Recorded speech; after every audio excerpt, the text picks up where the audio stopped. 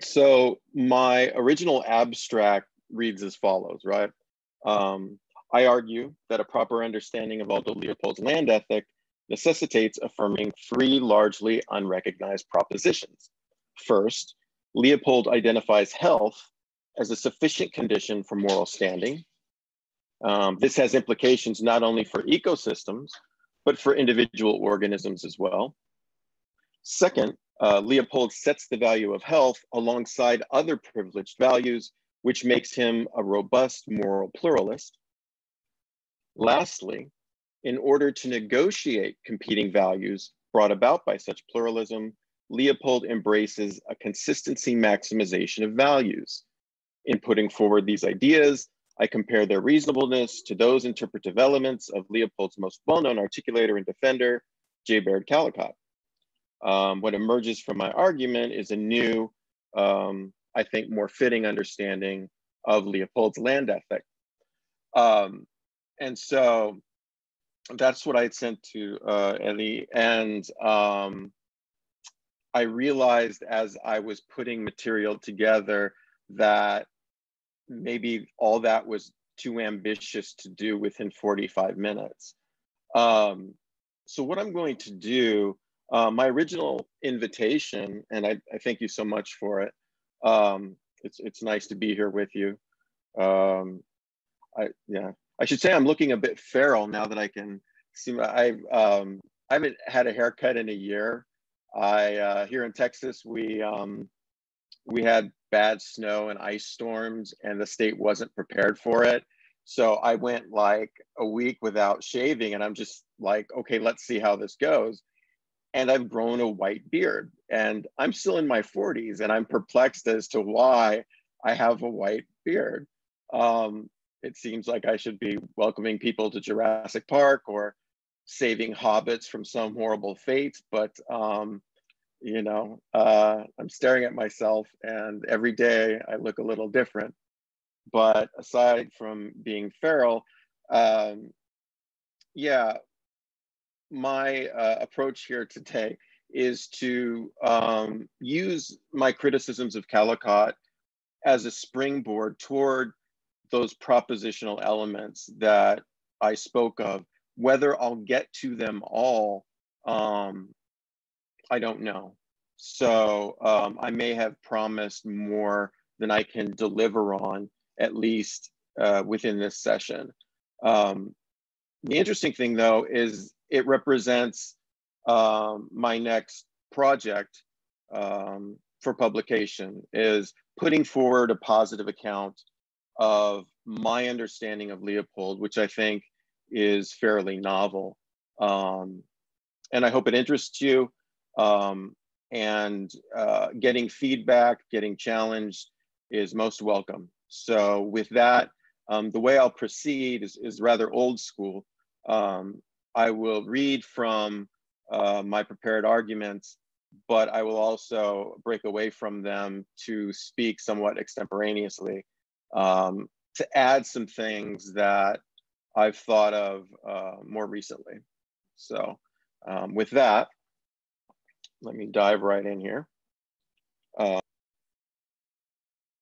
Another prefatory remark is that another aspect of the scholarship that I do has to do with the idea of moral progress. And I studied under Donald Shearer at Bowling Green State University, and Don was one of the, like Callicott, was one of the first voices in environmental ethics. I think he put together the first anthology, and he himself is a Leopoldian. So I've certainly been influenced by Don's interpretation, but I think I've fleshed out some things that certainly go beyond what he would argue. And the other thing that made my approach unique when we were working together on my dissertation was that I wanted to bring the idea of moral progress into an understanding of Leopold, because at the outset of the land ethic essay, Leopold pretty much is inviting us to make moral progress. And here's what he says, and I know this will sound familiar to many of you because many of you are familiar with Leopold's work, and specifically a Sand County Almanac, and more specifically the land ethic. So I begin with this.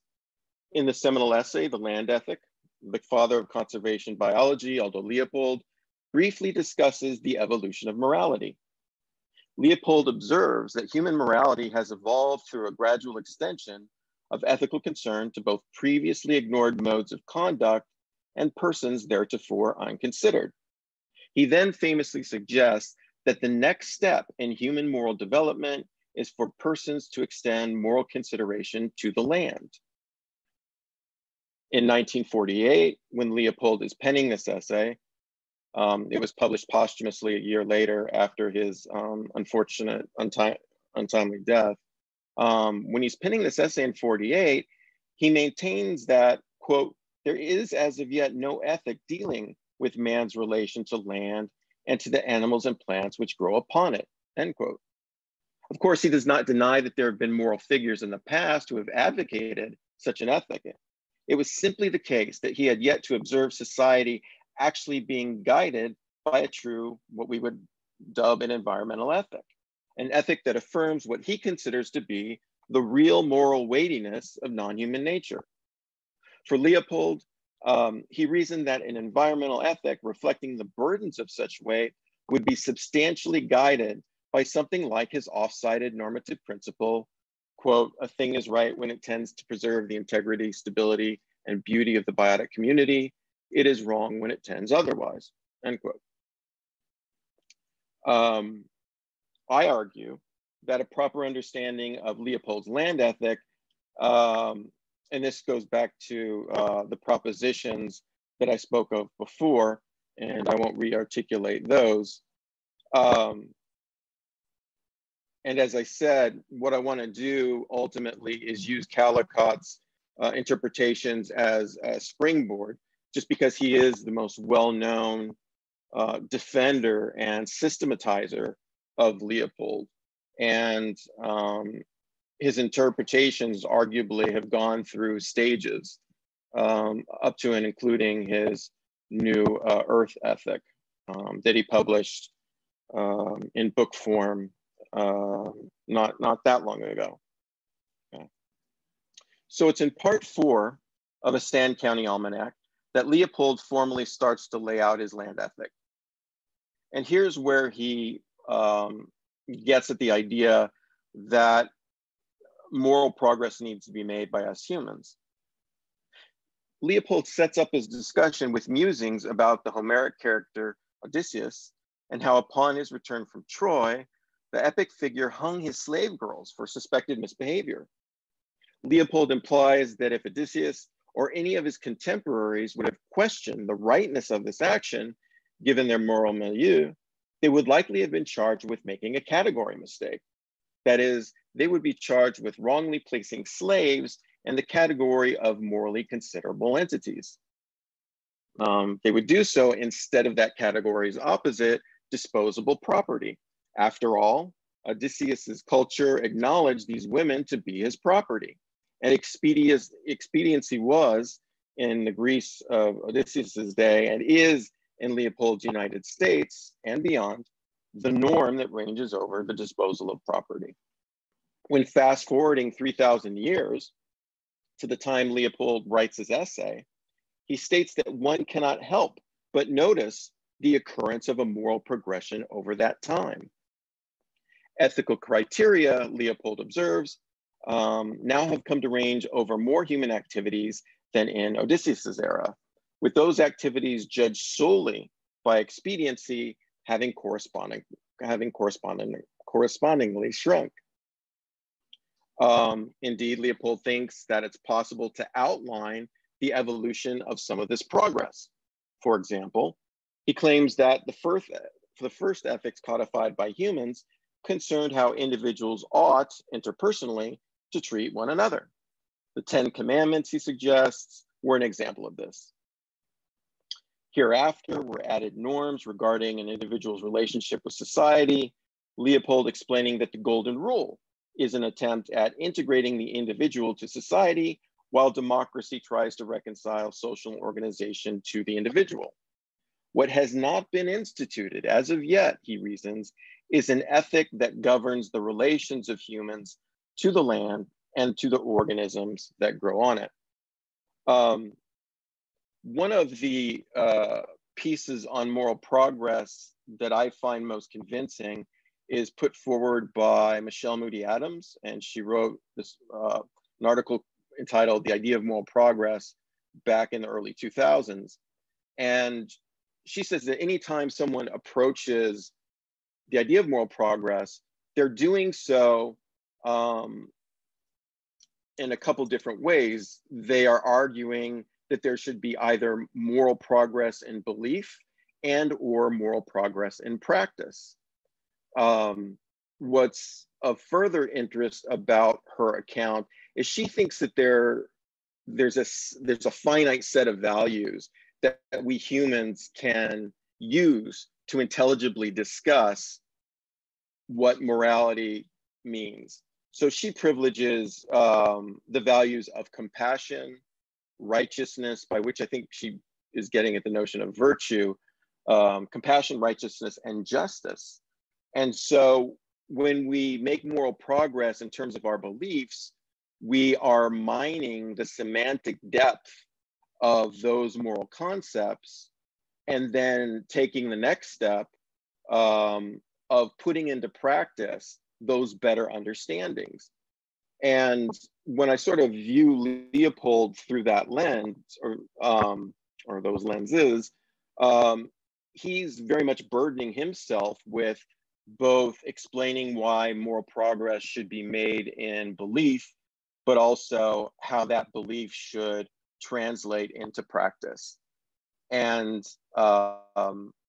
it's a fascinating question whether what he's offering up is a wholly new value, which Moody Adams thinks should be unintelligible to us. We would reject it because it doesn't fit within, or at least many people perhaps would say it doesn't fit within that scheme of compassion, righteousness, and justice, especially given the entities involved and the idea of systems being involved. But certainly that's what Leopold himself is arguing for. So extending ethics for Leopold, he thought, is both, and here I'm quoting here a snippet, an evolutionary possibility and an ecological necessity. To change the hearts and minds of folks, Leopold very much wants to stress the relationship between ecology and ethics. For not only is it the taking up of the ecological point of view that helps affirm the reasonableness of his land ethic, but he thinks that the very process of extending ethics to hitherto unregulated forms of conduct is a process in ecological evolution. That is, Leopold implies that this is a process where improved social interactions between entities betters their survival conditions. The stages of this evolution, Leopold maintains, can be described in both ecological and philosophical terms. And he explains this idea writing, quote, an ethic ecologically is a limitation on freedom of action in the struggle for existence.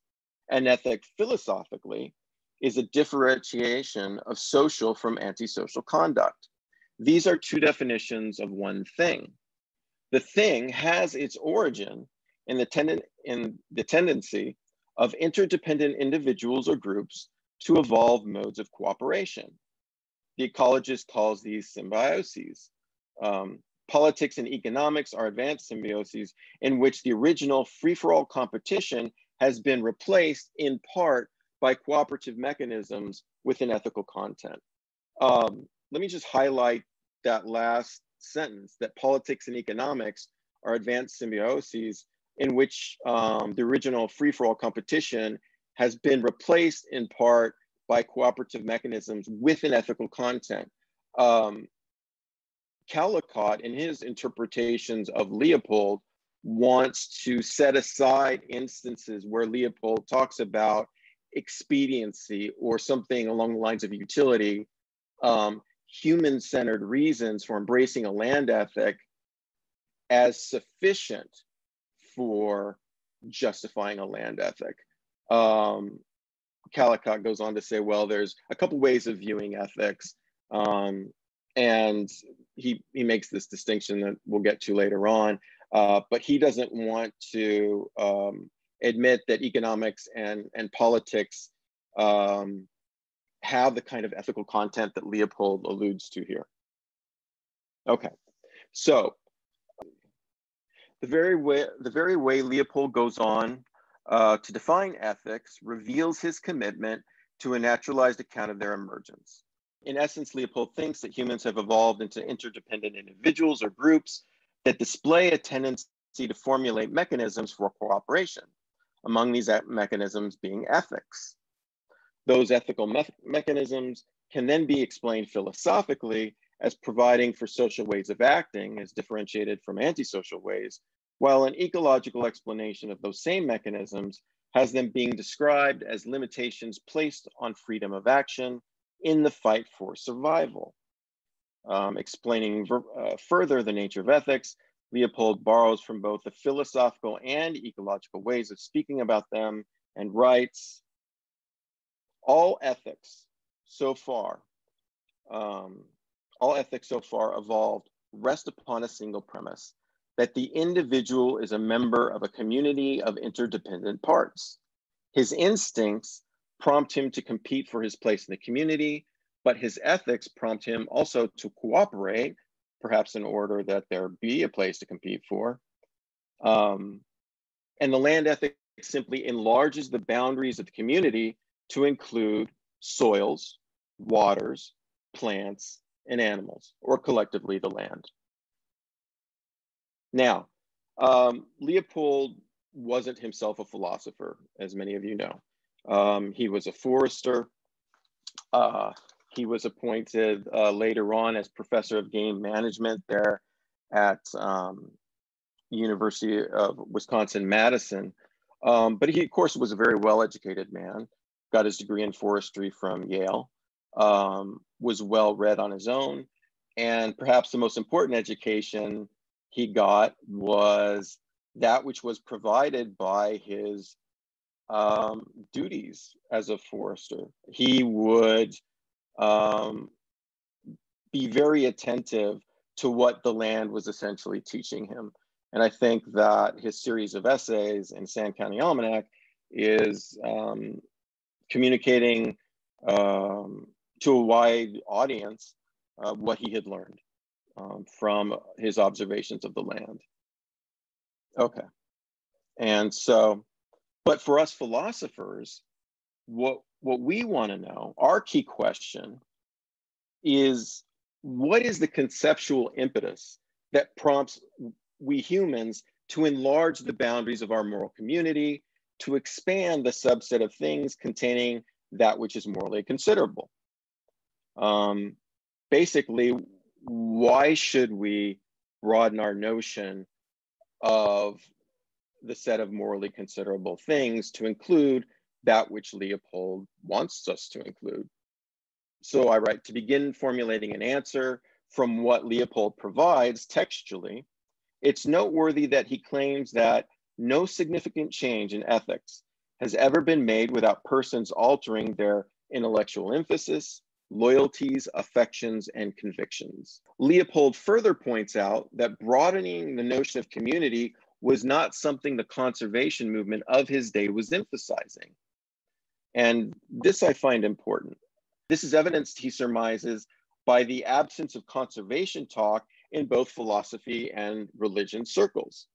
So I think anyone approaching Leopold's land ethic essay, not only is it rather apparent that he wants to communicate his ideas to a rather broad audience, but he wants persons in various disciplines or areas of thought to start discoursing about a land ethic within certain contexts. So philosophers need to start talking about this, and religionists need to start talking about this.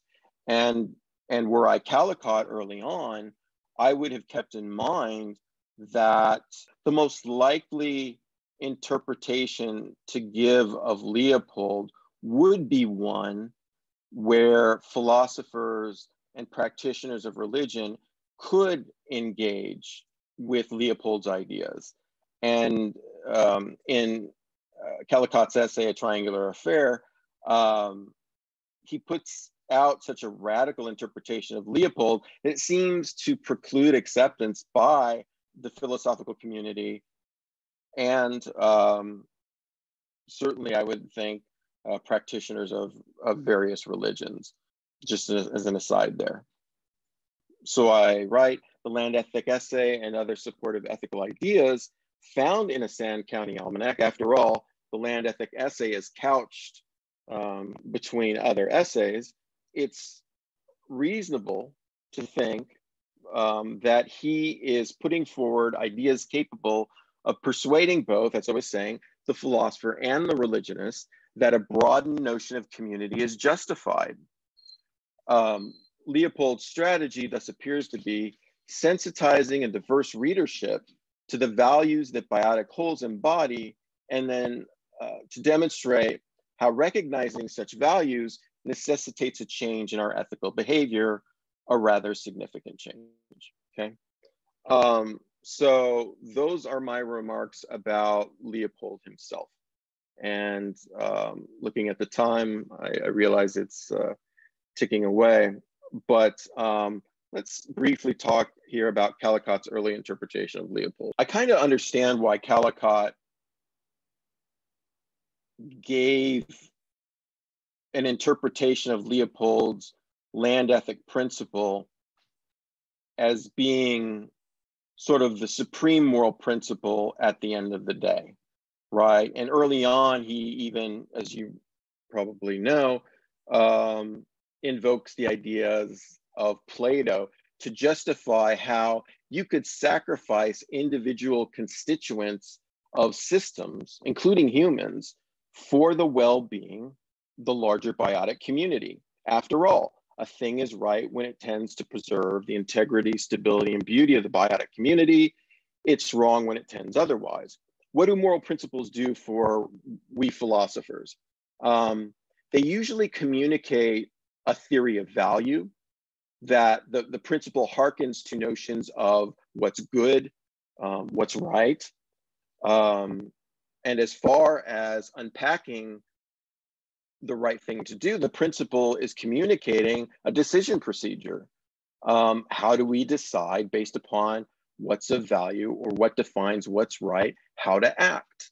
And so if front and center is the principle, and yet you sort of lose sight of maybe some other things Leopold had written in his other essay, you might come up with an interpretation that was labeled as fascistic, for example, by Tom Reagan, right? The great animal rights theorist.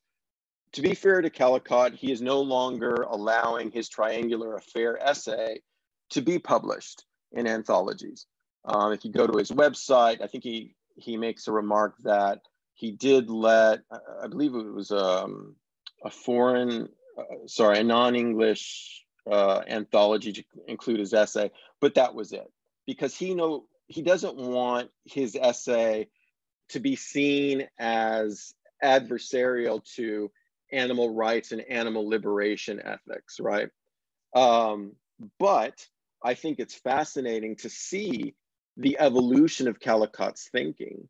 And so that's why I still address it. So Callicott begins his Triangular Affair essay by proposing that Leopold's land ethic is paradigmatic for what an environmental ethic amounts to, citing especially Leopold's efforts to extend direct moral considerability from people to non-human natural entities. Leopold urges that non-human nature is not simply a bundle of resources to be used instrumentally. Callicott implies that ultimately a land ethic identifies the locus of supreme moral value as residing within biotic wholes. That is to say, ecosystems, maybe the biosphere, and not within any type of individual organism, human or otherwise, right? Callicott explains that one implication of interpreting Leopold's land ethic this way is that it allows for differentiating, pardon me, between environmental ethics on the one hand and animal rights, animal liberation movements on the other. In fact, Callicott goes ahead and labels animal ethics as humane moralism. So the seemingly related intellectual trend of assigning intrinsic value to animals is actually, Callicott thinks, part of a moral worldview that is as distinct from an environmental ethic as humane moralism is from an anthropocentric ethic.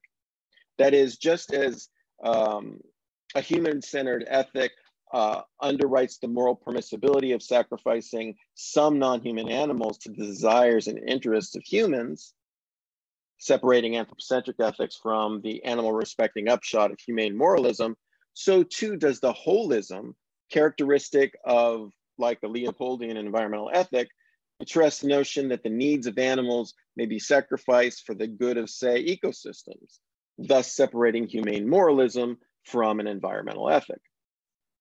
Emphasizing the schism between humane moralists and environmental ethicists is just one controversial aspect of Callicott's article. Indeed, it's an aspect whose efficacy, as Louis Poyman pointed out, played an important historic role in separating animal rights from environmentalism. And again, Callicott laments that and doesn't want this piece, I guess by virtue of not being published, not being read. So Callicott's trichotomizing of environmental ethics, humane moralism, and anthropocentric ethics was motivated again by a particular interpretation of Leopold. And is at the outset here, given Callicott's early interpretation of Leopold, that I wish to begin distinguishing my own efforts at understanding Leopold. So Callicott early on is embracing exclusively a holistic worldview. That's how he's interpreting Leopold. And it's a perspective that Callicott thinks is nurtured and made reasonable by the science of ecology. Remarking on how ecology provides this new perspective, he writes, quote, "Ecology focuses upon the relationship between and among things. And prior to ecology's emergence as a science, the landscape appeared to be a collection of objects, some of them alive, some conscious, but all the same, an aggregate, a plurality of separate individuals." Here is an appearance by my dog Sherlock. He is saying hello, and hopefully he will be cool for a bit more. Callicott thinks it understandable that the earlier atomistic perspective yielded the notion that morality involves adjudicating between the rights and interests of individuals. Yet ecology's ability to unify these atoms into a much larger whole, analogous to the second order wholes wrought, for example, by cells making up plant and animal bodies, it changes things. It changes things morally as a third order whole is made intelligible. Now, Callicott makes clear that Leopold himself sometimes characterized this emerged third order entity as an organic being. Leopold says that these systems are very much like an organism.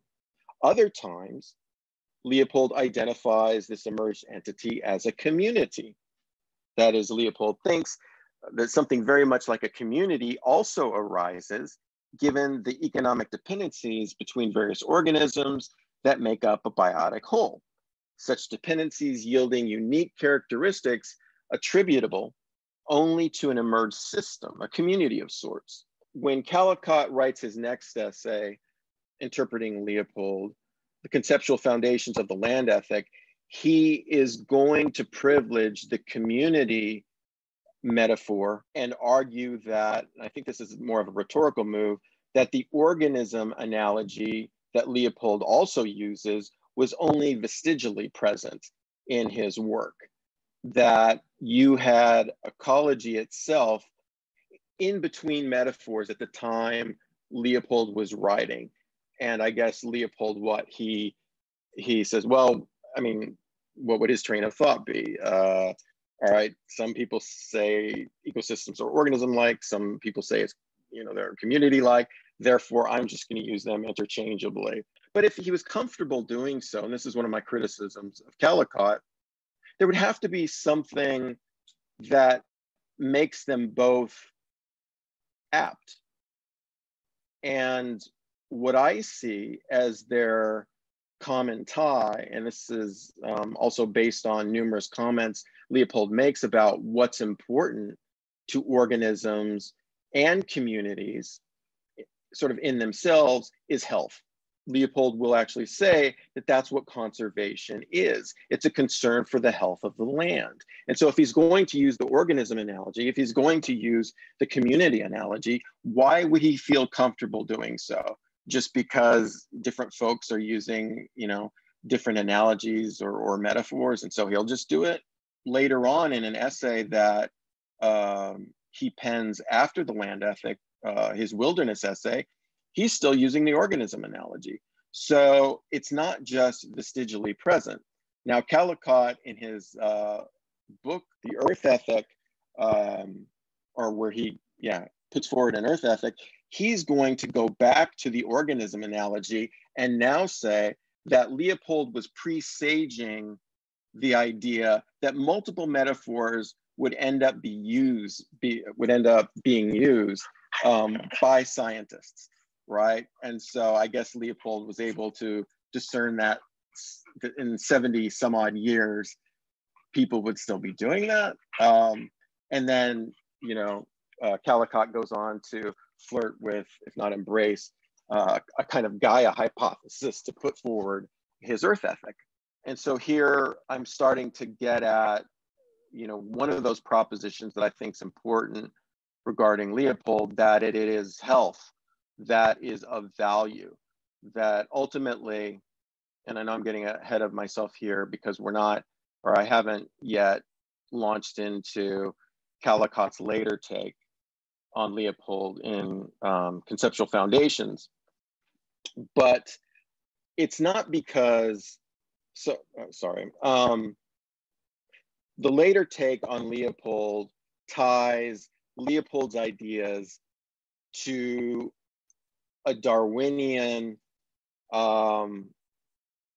moral sense idea of ethics, that the fascism charge levied at his early interpretation was wrongheaded, because what we really need to do is pay attention to several pregnant quotations Leopold uses hearkening to Darwinian ethics, and that Darwin had been sufficiently influenced by the likes of David Hume and Adam Smith, that ethics rests upon our emotions, and these emotions have been selected for biologically.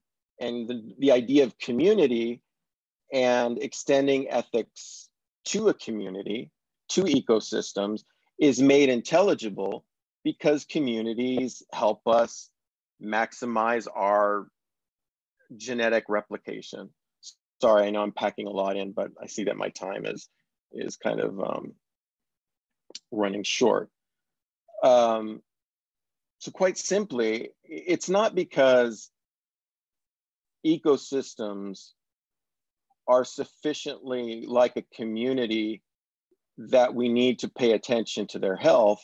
It's because communities have a health that we should pay attention to their well-being, right? I think that Callicott gets it it's a bit skewed in his thinking. And I'll be happy to answer questions about that, because again, I know I just sort of laid a bunch on folks there, and I hope I did so in an intelligible way. It's the supposed supremacy of the moral value that humans can perceive within biotic wholes that very much distinguishes Callicott's earliest interpretations of Leopold's land ethic. Callicott even draws from the history of philosophy, as I mentioned before, to demonstrate that highlighting a whole's moral supremacy is not novel. Callicott turns to none other than Plato and his idea that Plato's idea, that body, soul, and society have similar structures and corresponding virtues. The goodness of each is a function of its structure or organization and the relative value of its parts or contribution made to the integrity, stability, and beauty of each whole.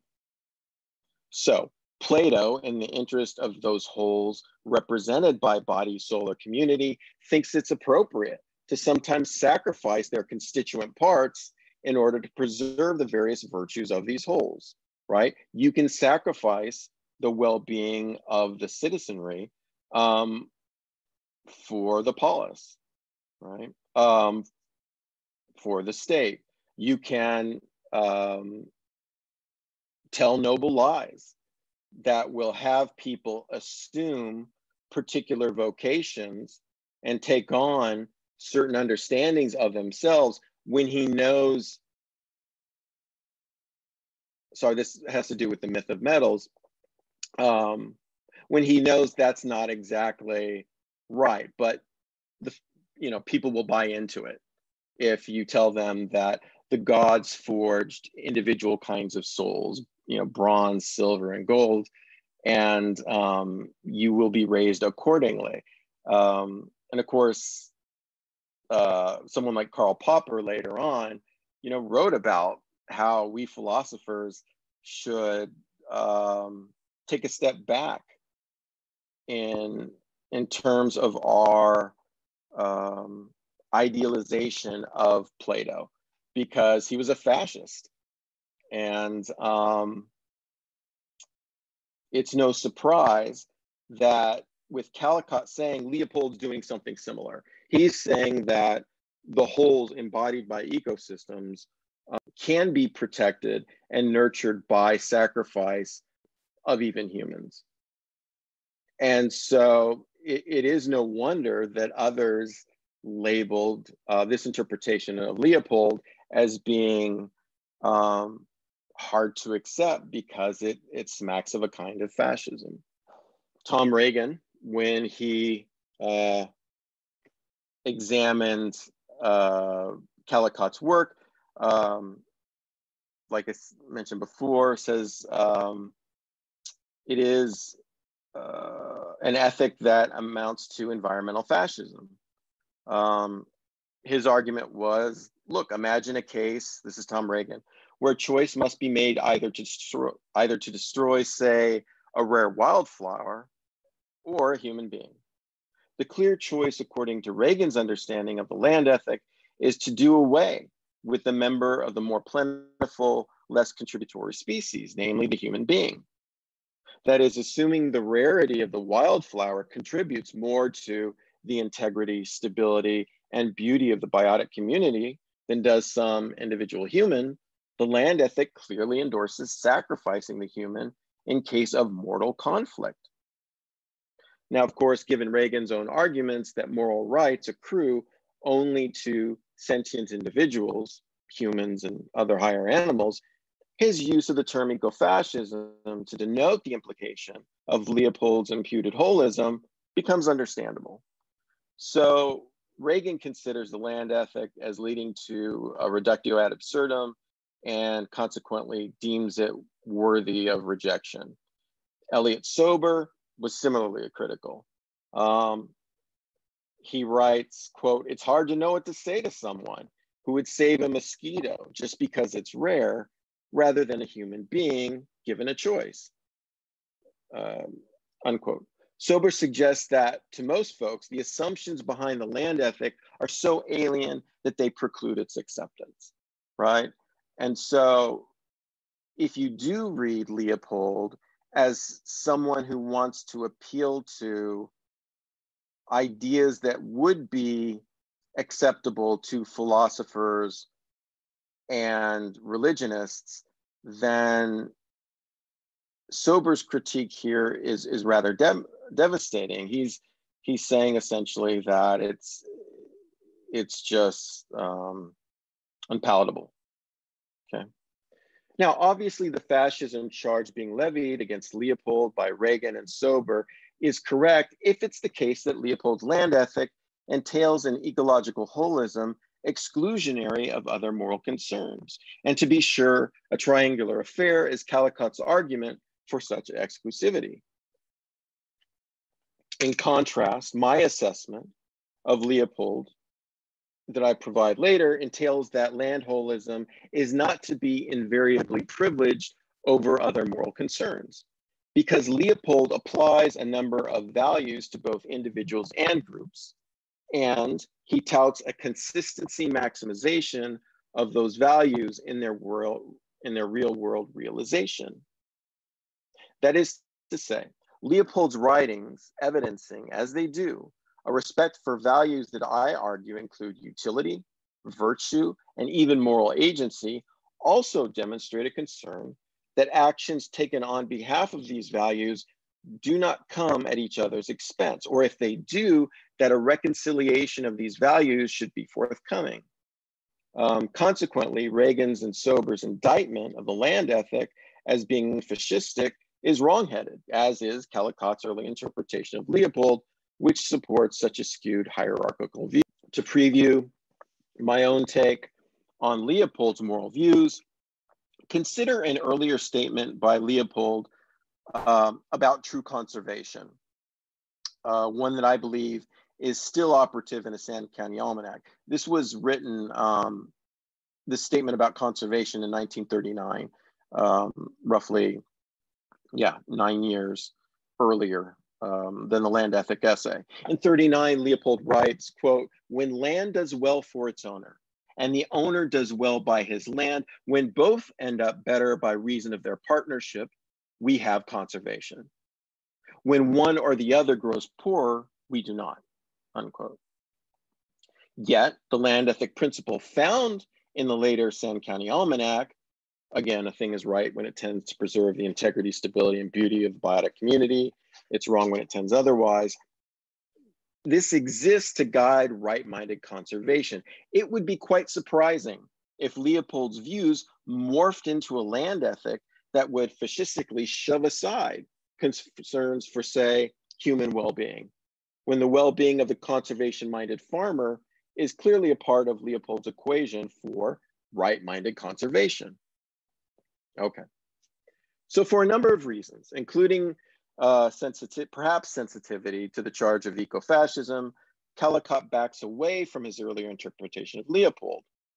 But the clearest reason for Callicott's revised interpretation relates to his then newer conviction that the conceptual roots of Leopold's land ethic, when looked at closely, are traceable through an ethical tradition that includes the likes of naturalist Charles Darwin and philosopher David Hume. As will be seen, situating the land ethic within this tradition can have very different consequences from drawing parallels between the land ethic and the moral and political thoughts of Plato. So Callicott's later essay, The Conceptual Foundations of the Land Ethic, argues that, as I put it before, several pregnant statements by Leopold evidence the Darwinian influence in Leopold's thought. For example, Leopold claims that extending ethics to previously excluded entities and activities is part of ecological evolution. Callicott thinks that the key thing to be taken away from this claim is that ethics can be discussed in biological terms. Furthermore, Leopold states that an ethic is a limitation on freedom of action in the struggle for existence. This last assertion, argues Callicott, unmistakably calls to mind Darwinian evolution as the conceptual context in which a biological account of the origin and development of ethics must ultimately be located. So, because Leopold seems to define ethics and their extension naturalistically, and because Leopold uses language hearkening to evolutionary theory, his moral thinking must be substantially Darwinian. Callicott then prods his readers down a path that leads back to an ethical tradition, which, while not explicitly endorsed by Leopold, influenced Darwin, and thus should be recognized as the land ethics theoretical framework, or so argues Callicott. Explaining how Darwin sought after an account of ethics complementary to his revolutionary biological views, Callicott argues that Darwin embraced the work of the moral sense theorists, Hume and Smith, for example, those who argue that ethics are the product of sentiments or feelings. Indeed, unlike so many philosophers before who argued that ethics are derivable from reason, the moral sense theorists proposed a lesser role for reason, namely, and this is Callicott's understanding of the moral sense theorists, they proposed a lesser role for reason as amplifier and informer of sentiments. And that's a different understanding of definitely Hume than most people privilege. Hume, of course, thought that reason was a slave to the passions, not an informer. At least that seems to be Hume's considered view. So taking cues from the moral sense theorists, Darwin surmises that morality has its origins in parental and filial affections, with such feelings allowing for the formation of close-knit social groups amongst kin. These feelings might then attach themselves to extended family, enlarging the social group. But if such enlargement betters the life prospects of its members, for example, through better defense or better provisioning, this might increase the probability of passing down genes that incline such pro-social behaviors. Callicott thus writes, the more diffuse familial affections, which Darwin, echoing Hume and Smith, calls the social sentiments, would be spread throughout a population, unquote. So Callicott goes on to suggest, rather than what he argued in his earlier essay, that Leopold, as a natural historian, was made heir to this proto-socio-biological perspective on ethical phenomena. Indeed, Callicott tries to further demonstrate the Darwinian nature of Leopold's thought by stringing together two separate quotations from Leopold that hearken to the natural evolution of ethics. And this is Leopold writing, quote, since the thing, ethics, has its origin in the tendency of interdependent individuals or groups to evolve modes of cooperation, all ethics so far evolved rest upon a single premise, that the individual is a member of a community of interdependent parts. By the way, that quotation is cut off. Remember my highlighting that same quotation earlier where politics and economics are given ethical content by Leopold. Okay, and Callicott sort of dots it, I believe.